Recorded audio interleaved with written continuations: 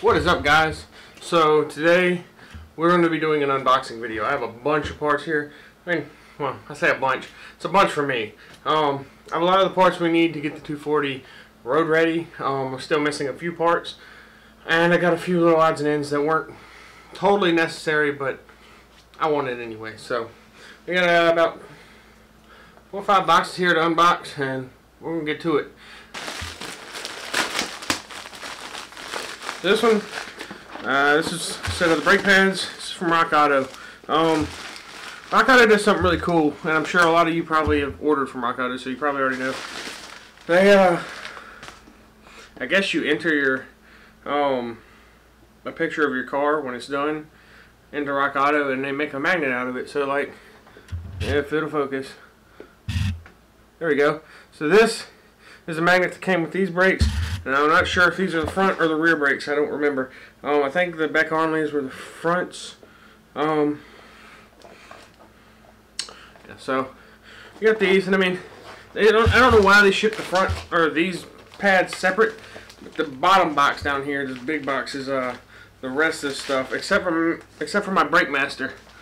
So my brake master, I clicked the wrong thing and ordered a rebuild service instead of the actual part, so I'm waiting on them to refund my money so I can actually order a master cylinder. So this is the next one, and I've already opened it, but I ordered some eBay solid mounts. Now, the main reason I ordered this was just for the transmission mount. I'm not sure if I'm going to use the hockey puck mounts or not. I know I had them on one of my other 240s a while back, like, I don't know, 8-9 years ago, and these things are very, very violent. They make the whole car rattle, so I'm not sure if I'm going to use these or not. I still have good OEM mounts up front. I just didn't have a transmission mount. So this comes with a poly, well, it says poly, but it sounds pretty hard. It's a solid transmission mount, and that's what I needed, was that transmission mount. Comes with the, this is also from eBay. I think it's like $35. And it comes with all the hardware. So, we're good on hardware, we're good on the mounts. Regardless of whether I use the front hockey puck mounts or the factory mounts, we have our transmission mount, and that's the main thing. And if anything ever happens, we have the hockey puck mounts to throw in there until we can get some decent mounts. I'll probably end up, when the stock mounts go, I'll probably end up ordering some Nismo mounts. So we're gonna get to the next one. So you already seen I got my clutch master cylinder in the car. That come from Injuku Racing. My clutch line was on back order, so I was waiting on that, and I still haven't gotten my slave cylinder yet. That's not a big deal. The main thing I needed was the clutch master and the auto to manual line. So I got the ISR stainless braided line. I've heard nothing but good things about these lines, so let's hope. I was gonna buy one off my buddy, but this one just happened to come in the mail the day that I was supposed to buy it. So we got that. I mean, it feels nice and sturdy. It feels like you would expect a stainless line to feel like. Next up. So I had one of these in my 350Z for a while, and the one I had in my Z was black. And it's a shift knob. I don't have a shift knob for my, well, I didn't have a shift knob for my 240SX. So just in the meantime, I want to get a Yashio factory shift knob, just because I like the way they look, and it's just cool to have something from Yashio factory. But until then, we got this. It's eBay Nismo shift knob. And I mean, it's not bad quality. They'll last a while, and I mean, they got, to be a poly, they got a decent amount of weight to them, and you know. This next package. This is important. It's a big part of the 5-speed swap. It's also eBay, but I've used this before in my 350Z as well, and it held up very well. It's the clutch and flywheel. I used the exact same XTD clutch and flywheel in my 350Z, which will make a lot more, or which made a lot more power stock than this KA is going to make, and it held up fine. I mean, I threw it in and drove it 1,000 miles to Florida.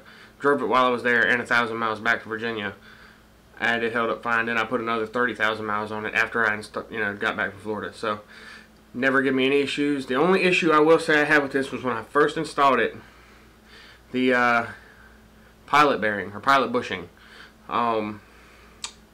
shattered into a million pieces trying to get it in. The pilot bearings aren't great, but the clutch itself, the pressure plate, the flywheels, all that's fine.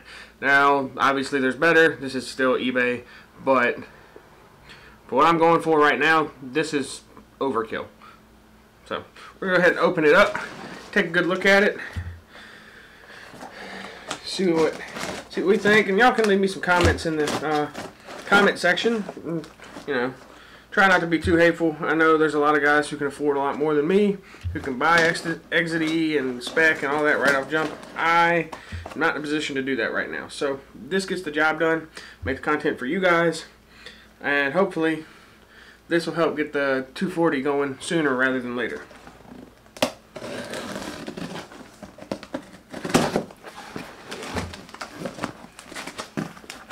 This is my first time opening it, so I want to get a good look at how they packaged it.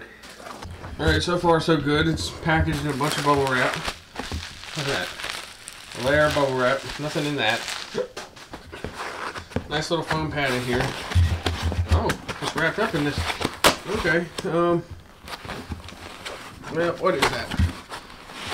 It's packaged pretty well. Oh, that's my flywheel. Okay. Yeah, so this is the flywheel. And, wow, this is packaged really well for eBay.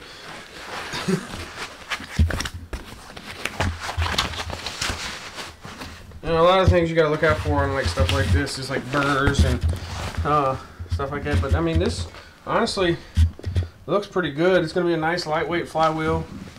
There's no burrs or anything on the teeth. So yeah, it's not in bad shape. There we go. Now that's open. Even comes with a little XTD installation guide.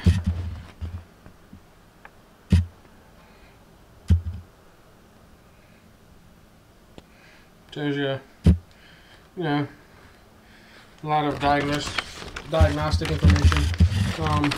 Installation guide. So it gives you like a little rundown of how to remove it, check it, and install it. And let's see. Here's my clutch disc. Looking. Definitely stepped their game up a little bit since the last time I ordered it. I mean, the one in the Z was nice, but this one definitely looks a lot nicer. It's packaged a lot better. Alright. Now, my pressure plate, and it looks like a throttle bearing. And the pressure plate, honestly, this one's got a little bit of surface rust on it. It probably sat on the shelf for a while, but nothing too bad. Nothing that's going to hurt anything. Overall, it's alright. This big box isn't the last package. This is. And this actually just came not that long ago. It came maybe 20 minutes ago. Surikawa. A heart-shaped Surikawa. It's the first mod for the style that I'm going for. There will be stickers. There will be anime stickers. There will be slap stickers. There will be all kinds of stickers. I love stickers. I've always loved stickers. I took them off the Z and then I instantly regretted it. So the back windows and the back hatch glass of the 240 eventually will be stickered. Like a lot. But yeah, so I'm super stoked on this. I love Surikawas. I think they're great. I think they're awesome. I think what they originally stood for, even though they're a novelty now, was pretty cool. I mean, not the gangs and stuff like that, but just basically a way to say F you to the police. I thought that's pretty cool. So, and don't take this as me hating police. I got friends that are police officers. Rebellion is cool, Anyway, stoked on this. Now the last box. The last box is Rock Auto. and I'm just going to point the camera down at the box and open it this way. It'd be a lot easier than me trying to show y'all and open it and hold the camera at the same time. So this is a Rock Auto box, and I know exactly what's in here. So there are all 4 of my brake rotors and my other set of brake pads. So we're just gonna, oh no, we didn't cut.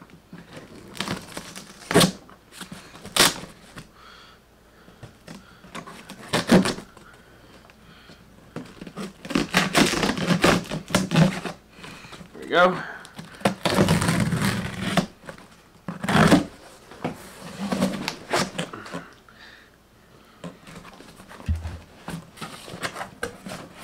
Bill's Laden. Well, just on initial opening, it seems to be packaged pretty well. They got this bubble wrap. You know, everybody loves doing that. Anyways, we got a bunch of this paper. It's a great big box for very little stuff. We got another magnet. I actually like this one a lot.